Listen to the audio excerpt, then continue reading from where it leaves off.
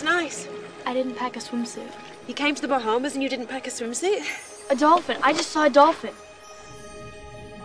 In a young girl's life, a moment of discovery. What's your name? Where's my daughter? That's all up at Williams Point. And a friendship that will change her forever.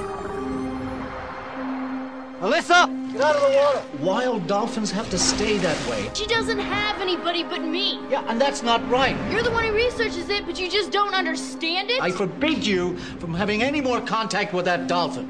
You know, losing Mom was bad enough. But finding out my consolation prize is you is proof positive that God hates me. She's gone. I don't think I can do this. Just give it a month. If it doesn't work, I'll know. I love you.